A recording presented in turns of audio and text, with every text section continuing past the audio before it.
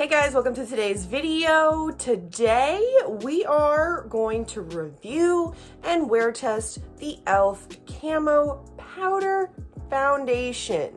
I'm gonna go ahead and call it right now, friends. 2022 is going to be the year of powder foundations, or like compact foundations. You know, L'Oreal just came out with their like tinted balm, whatever. I have a Bare Minerals powder foundation that I've been meaning to try, but I was very excited whenever I saw that e.l.f. came out with this powder foundation. I just love a good powder foundation. I really, really do.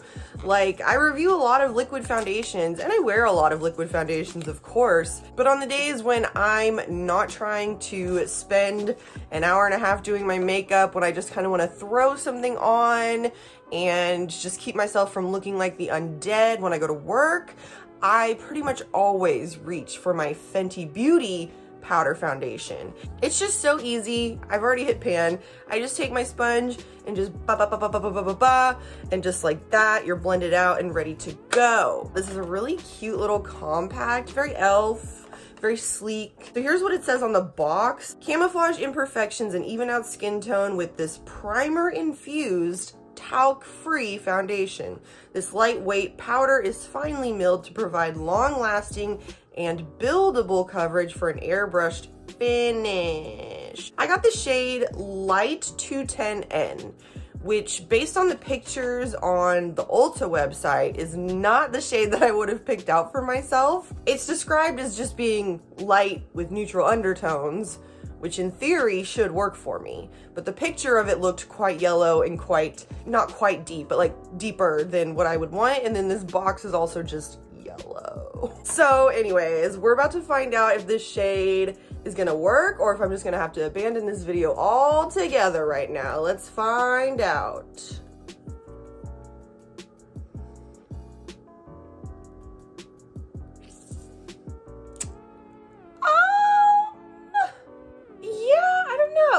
Here it looks kind of yellow. Here it looks pretty neutral. There's really only one way to find out. So it does come with this little sponge in the back, but I also come with a sponge, just not in the back. So I'm just gonna use my sponge. It's slightly, ever so slightly damp, which is sometimes a problem with some powder foundations, but I'm gonna try it anyways. Doesn't really have a smell.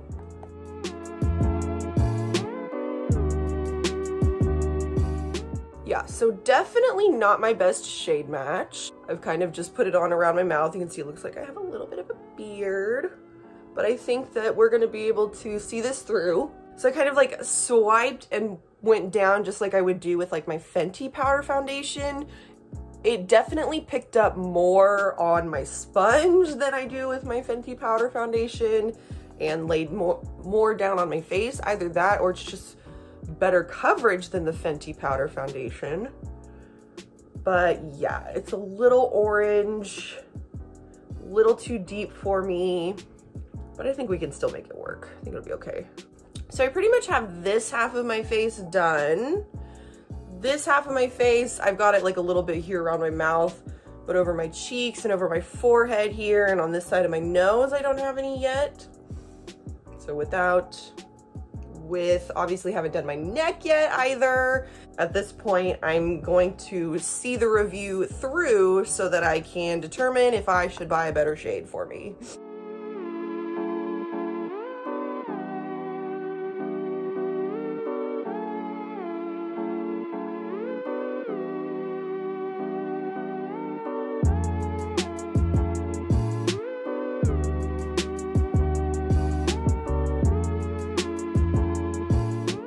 I just really love the convenience, the efficiency, the ease of use that a powder foundation has to offer. It's really handy. Okay, so I mean, it's a powder foundation. We're expecting it to have a powder-like finish, of course. It does look quite matte, quite powdery on my face, and that is kind of a disadvantage of powder foundations, is that they tend to be matte, right? So it'll be interesting to see, of course, how this one wears. It looks fine right now. I mean, everything looks even out, everything looks smooth, everything looks matte. Should have shaved my mustache before I did the powder foundation. It definitely builds, so I'm kind of like just building it up slightly in some places. And to say that it has buildable coverage, I would say it's pretty accurate. Like, the coverage is building quite nicely. We'll have to see how that wears, because sometimes when you layer powders like that, it's too much. I don't know. So far, so good. My really only qualm with it at the moment is the shade, and that sucks. But otherwise, I look fine. So let me finish up and I'll be right back. Okay, so I'm not actually quite done with my makeup yet. I still need to put some lipstick on, but I've got this lipstick review that I'm gonna film, so we're gonna do this first because I kind of wanted you guys to see how the finish has sort of shifted over the last like hour or so. So you can see we're already getting kind of shiny over my chin and a little bit over my forehead, around my nose a little bit. Not a big deal. I often will set my Fenty powder foundation with some Kiko Milano perfecting powder. This is my old compact though, that's like pretty much empty. So I need to find my other one, but I think I'm gonna go over it with some of my perfecting powder just to really help it control the oil. But I just wanted y'all to see kind of that happening. I'll check back in a little later on and we'll see how it wears and everything. I'm very interested to see how this one goes, but I am probably going to powder, at least in my T-zone a little bit, just like right through here with a very, very light, easy, breezy, chill powder. If you don't know about my Kiko Milano perfecting powder, I won't get super into it because my regular subscribers are probably like, girl, we know about the dang Kiko Milano powder. You don't have to tell us. So anyways, also, I'm just feeling like a little orange. I don't look super orange here, but here, I feel like I look sun-kissed and tanned in the middle of winter. This powder does do a little bit of brightening work, so we'll see if it'll help me out in that way. That's literally all I'm gonna do. Just shoop right down that middle there where things tend to get really shiny. Otherwise, it's on its own and we're just gonna see how it goes. So wish me luck because I'm nervous. My makeup as a whole, like I don't, it doesn't look bad or anything. I'm just not living for it today for various multiple ongoing reasons. Put the sponge down, walk away from the makeup. I will be back to let you know how it goes. Oh, hey, hi. Okay, what's up? Welcome to the end of the day.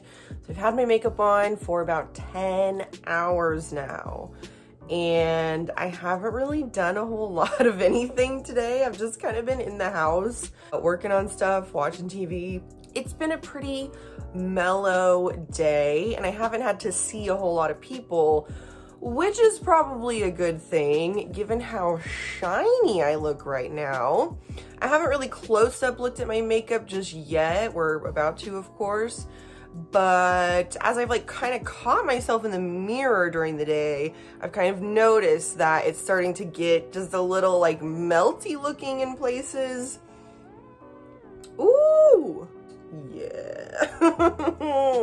So I mean, y'all can see how like Shine City my forehead is, down my nose and over my chin. Really like right out here by my nose. My issue, aside from the shininess though, is that my smile lines are like really like, I don't know if you can even tell on camera. No, you can't really tell. But my smile lines are like really kind of cracked and starting to break up right here. Otherwise, I'm not really seeing it start to break up anywhere else. My main issue is just that it did not do a very good job containing the oil in my face, even after I like double powdered it. And again, I haven't really done anything today, so I haven't been outside in like the cold dryness, so who knows how that would have affected it. But basically, this powder foundation did not do a better job than my Fenty Beauty powder foundation. So I'm pretty disappointed. I mean, The shade too, we already knew was not a good match for me, because every time, again, I sort of like would catch my reflection here and there as the day went on, and I was like, ooh, orange. Oh, orange. Oh, there she is, just back from the beach. Nope, that's just her orange face. It doesn't look that bad here on camera, but like in other lightings, ooh, it is not the shade for me. And I feel a little silly for having put it on my face today. Again, I didn't have to see a lot of people, so that's the plus side. I think it's like gonna be a pass for me. It's not bad, like application wise, it was fine. It actually offers like quite good coverage for like how much coverage it said it was gonna offer. It said like lightweight, buildable, or something like that. I did find it to be pretty full coverage for a powder foundation. And I didn't love the finish like right after I put it on, and it really settled into my skin quickly and started getting kind of shiny quickly.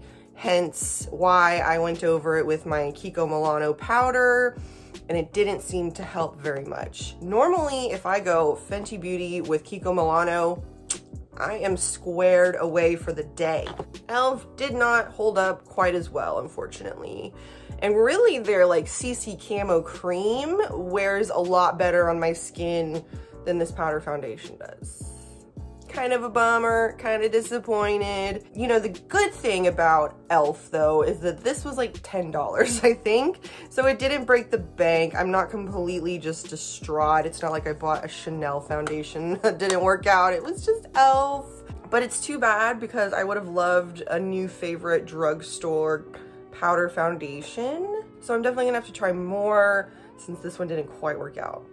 I can recommend the Fenty one though. The Fenty one wears really nicely on my oily skin.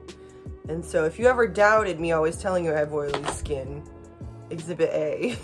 There you go. There it is. Nice and oily here and there. And we're just a little bit cracked up in my smile lines. So yeah. Let me know what you guys think about the e.l.f. powder foundation. Let me know what you guys think about the Fenty powder foundation too. What's your favorite powder foundation? I definitely feel like I'm gonna be getting into powder foundations this year. Also gonna be trying out the Bare Minerals like 16-hour something pressed powder foundation. So be looking for that one. Drop me a comment, say hello. Always love hearing from you guys. And I really hope that you enjoyed this video. Thank you so much for watching. And I'll see you in my next video, okay? Okay. Bye.